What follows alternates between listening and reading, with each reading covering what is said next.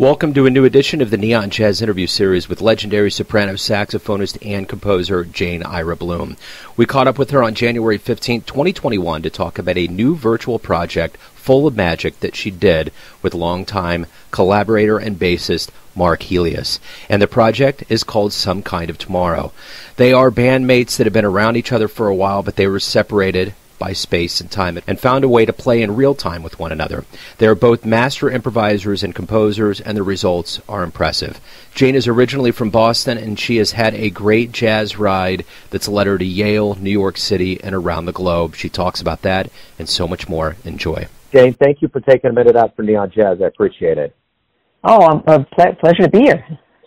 So let's talk about this duo combo with Mark. You've been bandmates for a long time. We are obviously in a very extreme situation here on planet Earth in 2021 with a lot of things going on. You create this during a very raw start time on our planet, which I think would be very rife, a very Bob Dylan moment for the planet. Talk to me a little bit about this project. Well, you nailed it, Joe. I mean, we really just had to play. And we had to figure out how to do it. We had to figure out how to do it. We had to figure out how to do it over the internet. And, you know, we're enterprising, people, and Mark has great skills in terms of recording and helped me and helped himself. We decided to just try to connect and to record ourselves best as we could individually. As we can talk about later, but we wound up taking the files of each of us and lining them up correctly because we were just listening to each other on Zoom and playing with each other on Zoom. Isn't that an amazing thing about the adaptability of the jazz community? And I think about creative people during this time of the pandemic. I think that it's really pushing people to new skill levels and creativity heights.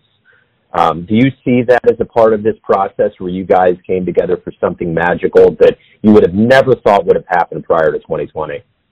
Absolutely. Like we not only that, but we were picking it out of the air. You have to remember we didn't plan any compositions or anything. We just decided to improvise together based on what we heard and a deep need, as you said, to play with one another. And it was so profound. Even after that, I remember the first session when Mark and I played, we were both almost like giddy. It was so great to play with each other. It was almost euphoric how we felt when we were playing. Then we got, a little smarter about how to record a little better and bring the sound to a better place. And I think that's kind of something I've thought about with interviewing a lot of musicians and seeing how this year has unfolded. This pandemic and everything that's going on has a monopoly on us, and I'd hate to see this time getting wasted. And not only is it not getting wasted with material that you're putting out, but you're capturing moments that would have never been able to have been captured in any other way before. I mean, so did this add to the magic of it to be in this position where you couldn't be together?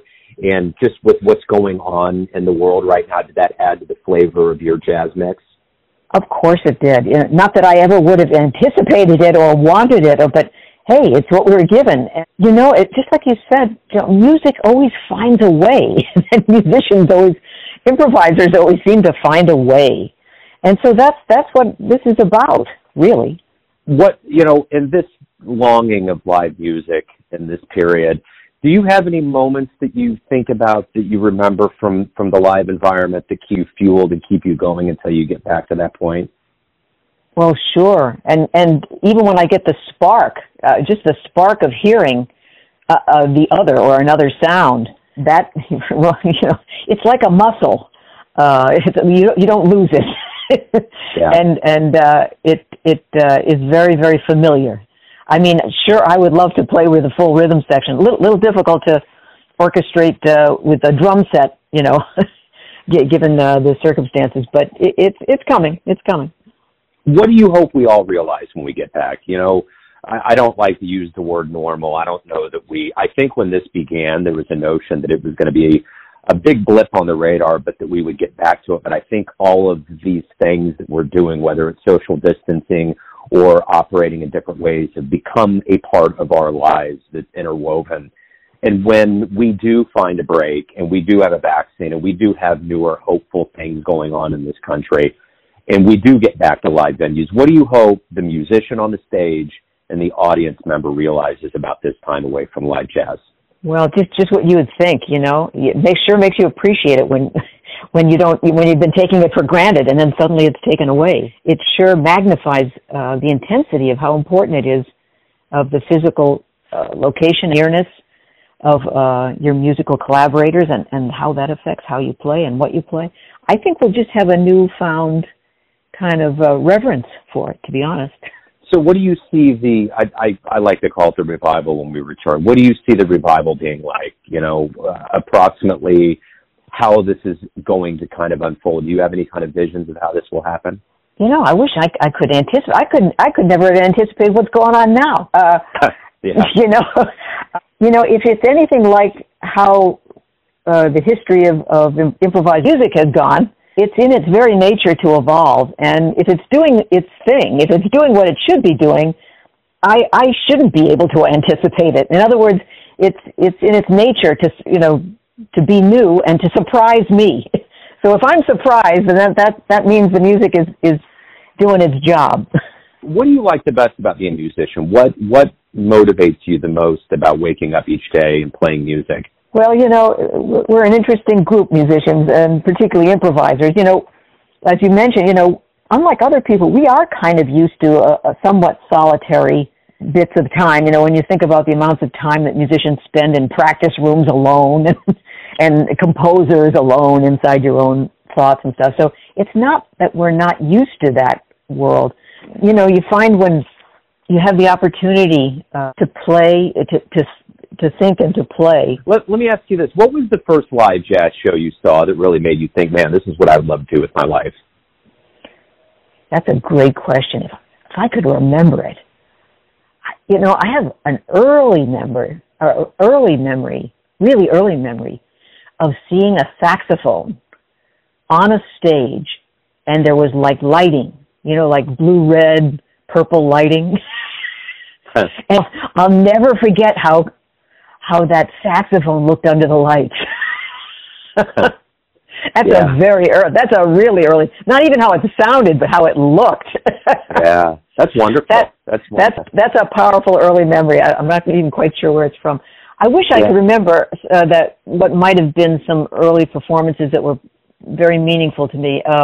Certainly a lot came to my ears through, you know, vinyl, through LPs and stuff.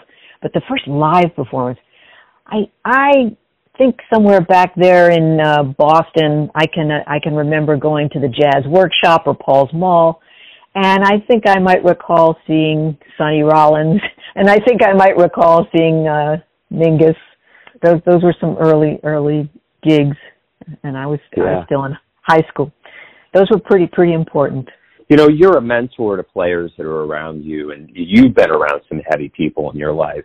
What have you learned from the legends and luminaries that have in turn made you the mentor and teacher that you are with younger players?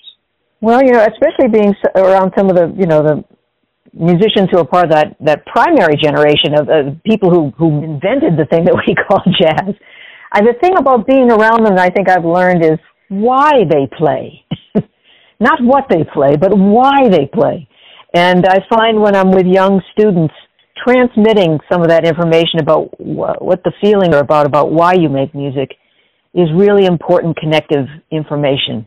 Let me ask you this. If you have a dream tonight and you run into your younger self, the self that's getting ready to go out into the world and become a musician, and you could give your younger self right now advice based on what you've learned over all these years, what would be the one piece of advice you would give your younger self? Wow, that's a great question. I never had that one. Well, it's going to take time. Take it easy. Yeah. It's going to take time. It's going to take time. I don't think I even had any sense of how long it was going to take. And the other piece of advice, you ever had one of those experiences that you regret for the rest of your life? You should have done something differently. I can remember being asked by Laura Nero to go on the road with her. And at the time, I was very busy in other aspects of my music, and I didn't take her up on it. And damn it, I should have. Yeah, I really should have. She was one of my heroes when I was growing up, musical heroes. And I wish I had taken that gig. I think I was stupid. There was nobody around to tell me how stupid a decision that was. But I've regretted it for the rest of my life. Wow.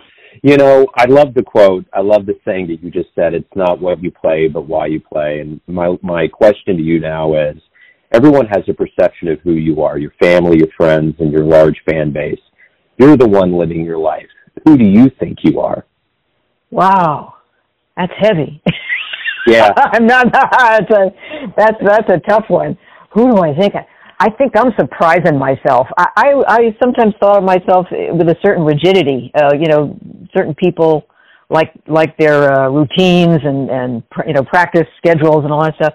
And if anything, in the last year, I've been finding out how much more adaptable I am than I thought of myself.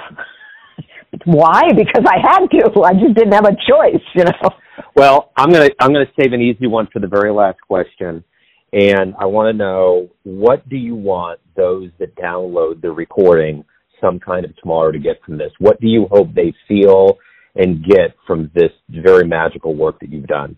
You never tell a listener what you want from them, but I certainly hope that they find something that speaks to them in a quiet way in this music. It's intimate music. It's a duet of just a saxophone and a bass, but with all the attention and detail that we could possibly get trying to communicate the warmth and resonance of our sound, whether it's the warmth and the wood of the bass, or the round sound of the brass sound coming from a soprano saxophone.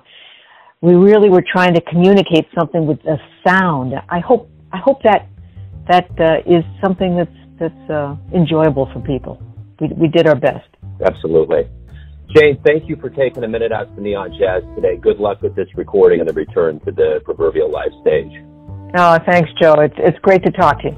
Thanks for listening and tuning in to another Neon Jazz interview. We give you a bit of insight into the finest players in Boston, New York, Kansas City, and spots all over the world, giving fans all that jazz. And thanks to Jane for being a beacon in the world of jazz. If you want to hear more interviews, go to Famous Interviews with Joe Domino in the iTunes Store. Visit neonjazz at youtube.com, and for everything Neon Jazz all the time, go to the neonjazz.blogspot.com. Until next time, enjoy the jazz, my friends.